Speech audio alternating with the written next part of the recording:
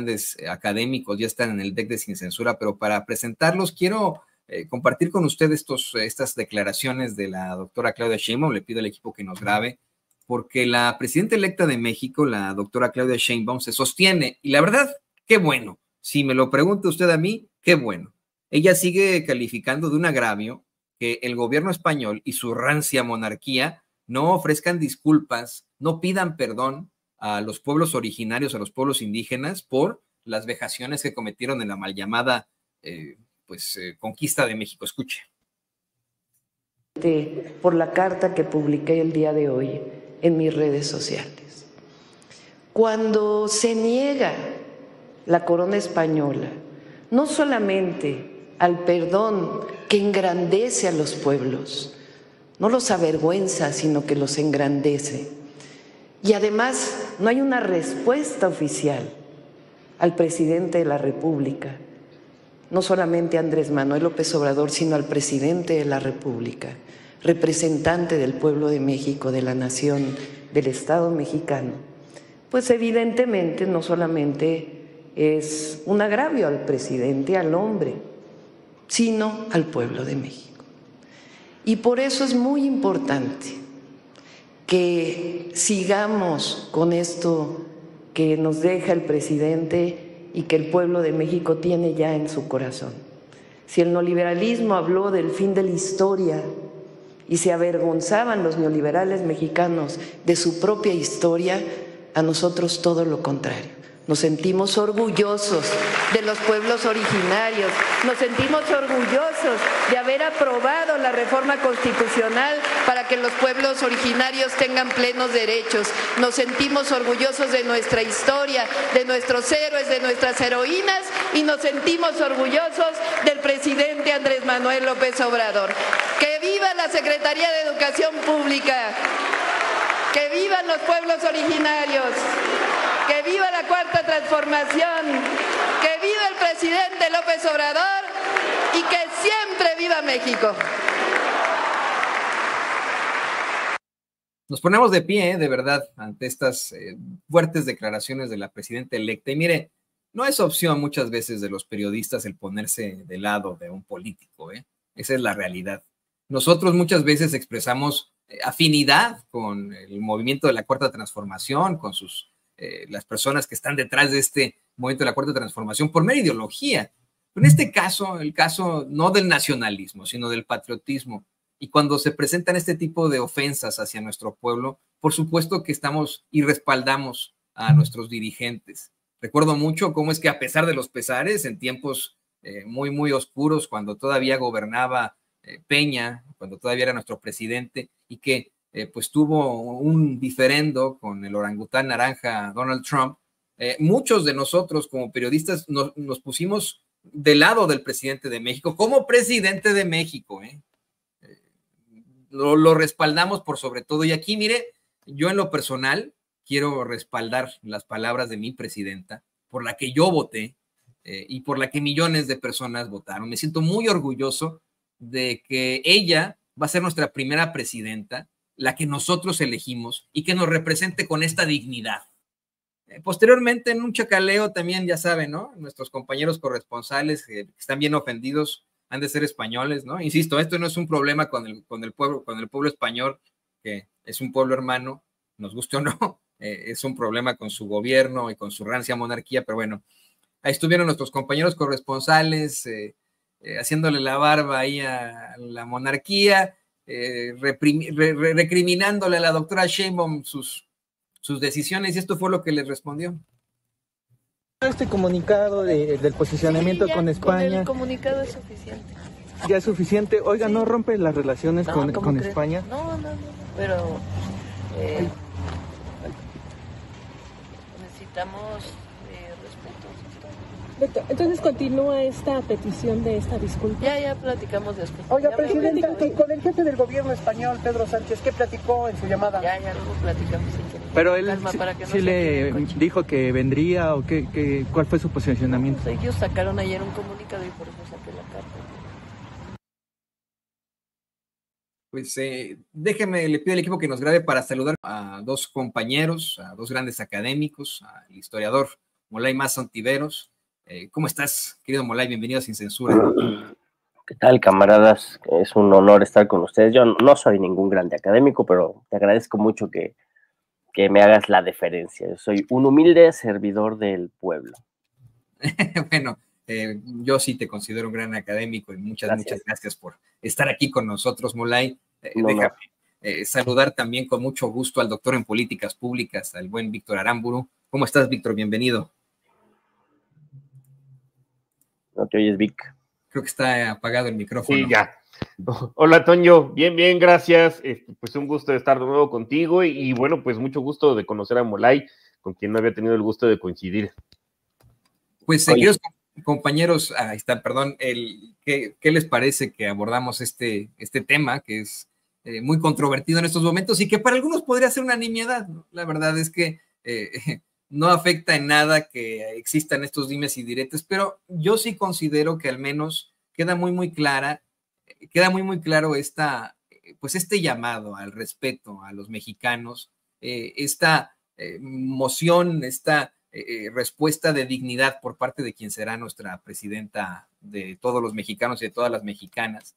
¿Qué opinas, Molay, de cómo se ha desenvuelto esta situación, de pues esta decisión de la doctora Claudia Sheinbaum de no invitar a esa botarga a la que le llaman rey en España, situación que desencadena un berrinche por parte de un gobierno que ha resultado muy cuestionable, un gobierno que se dice de izquierda, pero que ha incurrido en situaciones muy cuestionables, como permitirle a Iberdrola dominar ese país con altos costos en cuanto a la electricidad, que al contrario de condenar la detención de un rapero catalán, Pablo, se me fue su apellido, en lugar de por criticar al rey en una de sus letras, se puso del lado del rey, y que ahora igualmente no hace un berrinchito y dice, pues no vamos a la toma de protesta de la doctora Sheinbaum porque no invitaron a nuestra botarga. ¿Qué opinas, Molay?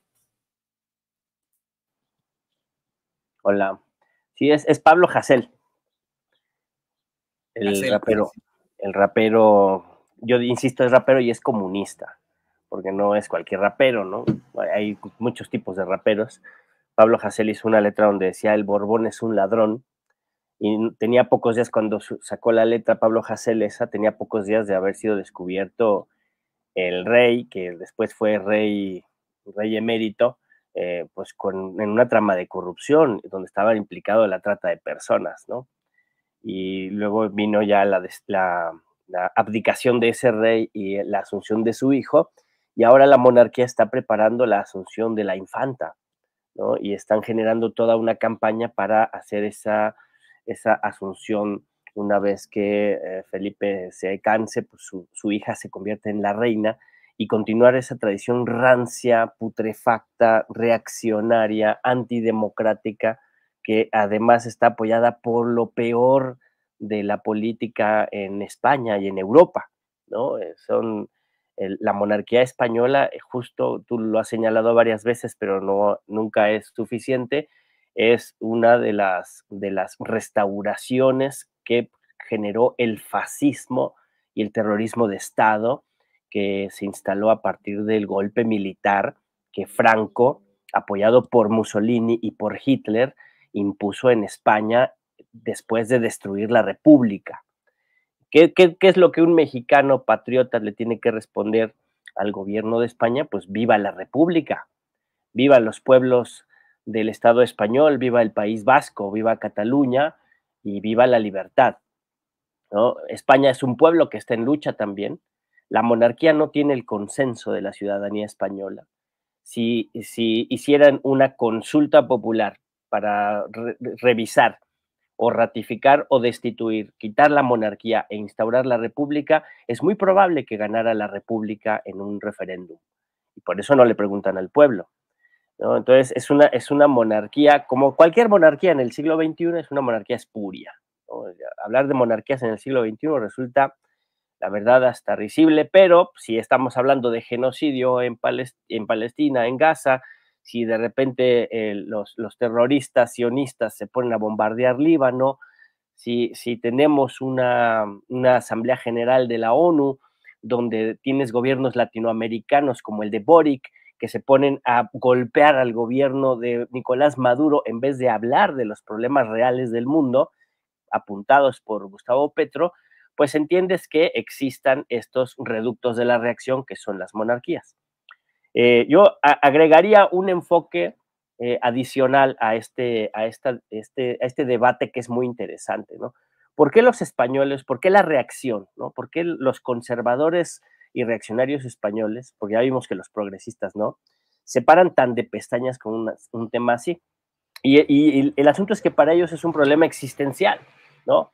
Porque el hecho de que la monarquía española y el Estado español le pidan disculpas a los pueblos originarios de América Latina y de México, para ellos debilita lo que sostiene el mito creacional del Reino de España, que es justamente el 12 de octubre, ¿no? El muy mal llamado Día de la Raza. Es lamentable que haya compañeros que todavía digan que es el Día de la Raza. No es el día de ninguna raza, ni es el día del descubrimiento de América, eso es colonialismo puro, es el día de la resistencia de los pueblos indios, ¿no? Y entonces cuando tú cambias el discurso, cuando cambias la narrativa, cuando cambias la perspectiva histórica, desmontas lo que para ellos es el mito creacional. El Estado español se funda, el Reino de España se funda en las conquistas de ultramar, ¿no? En la alianza de las monarquías del medievo español, ¿no? Que le dieron fuerza al Estado moderno y que se mantuvo así anclado hasta que llegó la República. Pero ya sabemos que le hicieron a la República y se mantienen anclados, en vez de tener una narrativa democrática que permita la convivencia de los pueblos en libertad y en armonía, tienen un anclaje monárquico reaccionario, protofascista o bien fascista, ¿no? Que convive con el régimen del 78, ¿no?